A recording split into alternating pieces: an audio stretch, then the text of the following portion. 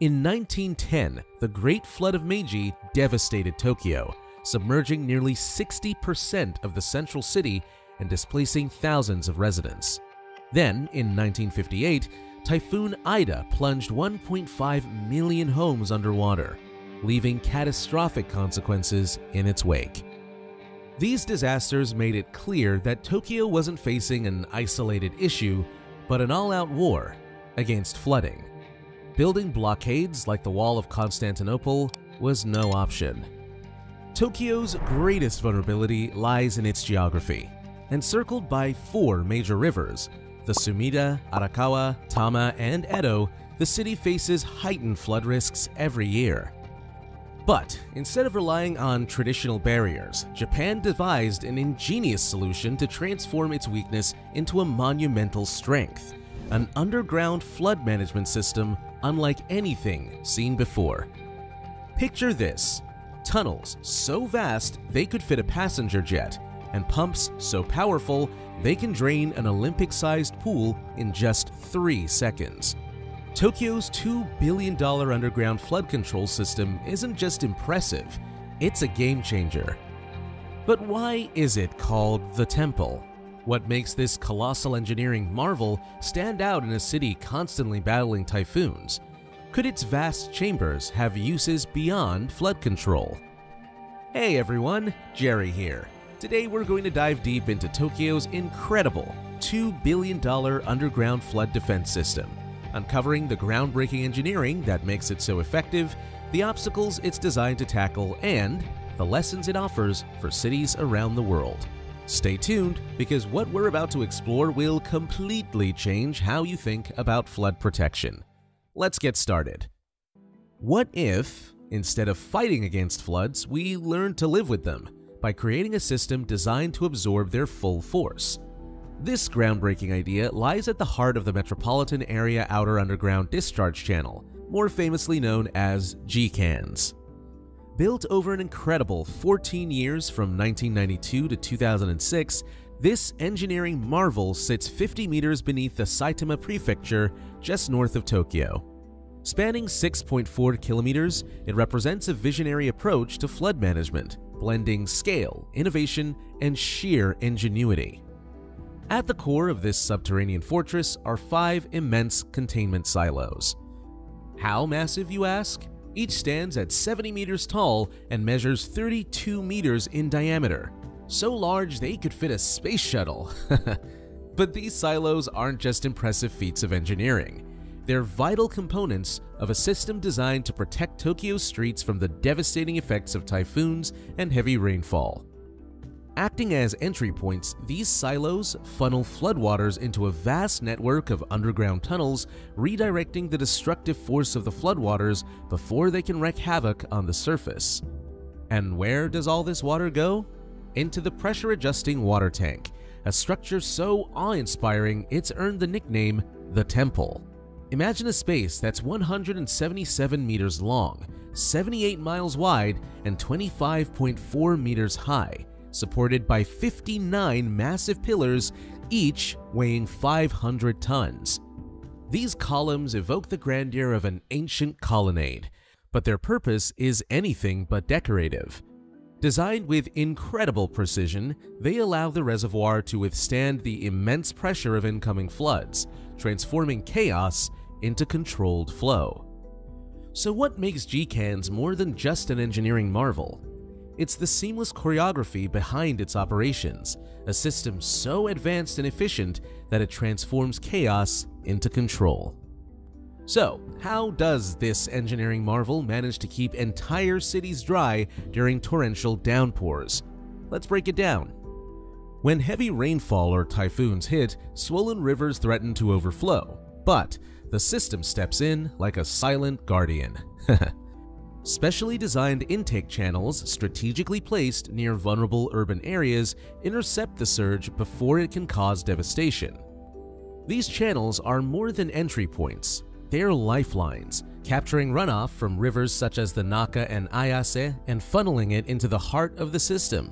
From there, gravity takes the reins, pulling the water down into massive silos, each capable of holding staggering amounts of floodwater. But what happens next? The real magic lies beneath the surface. These silos are connected by a network of tunnels, each with a diameter of 10.6 meters, wide enough to fit a subway train. These tunnels lead directly to the system's crown jewel, the central pressure adjusting tank, often called the temple. This tank doesn't only store water, it's the brain of the operation, regulating pressure fluctuations to keep the entire system stable. Imagine the immense force of millions of liters of water. This tank absorbs and mitigates that power, ensuring the infrastructure remains intact and the flow continues seamlessly. And what about all that water once the storm has passed? That's where the turbines come in. From the pressure tank, the water is pumped out into the Edo River, a larger waterway designed to handle such massive volumes.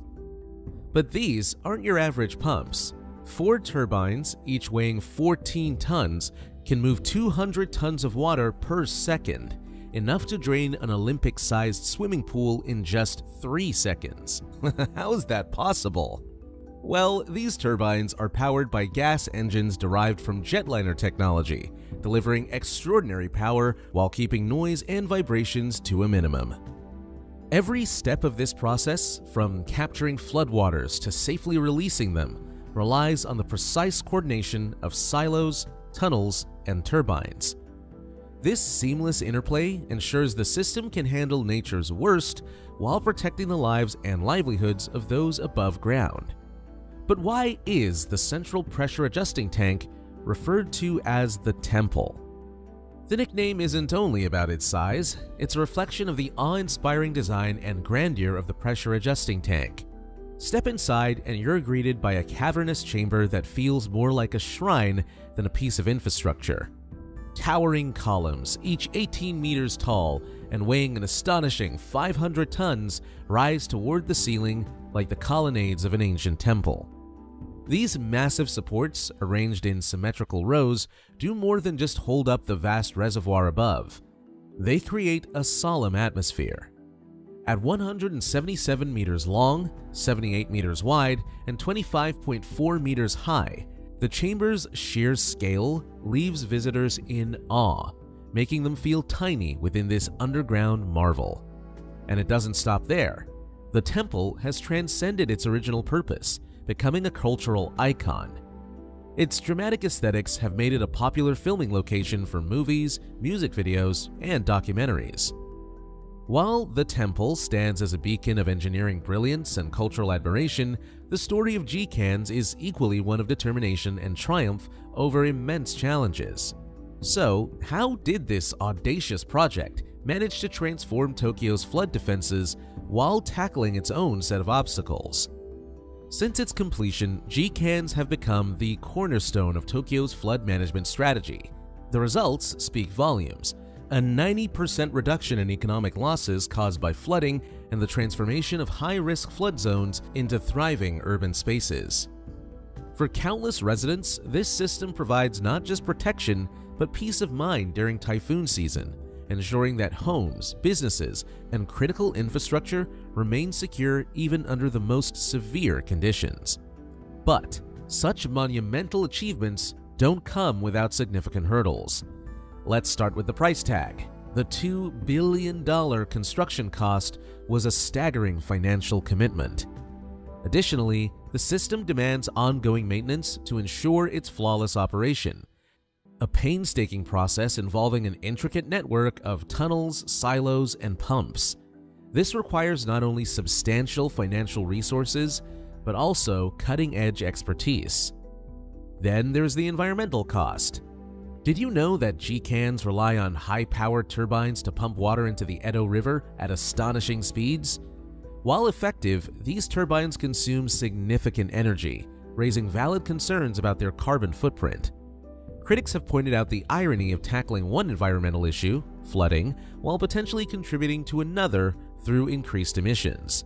And the challenges don't stop with infrastructure.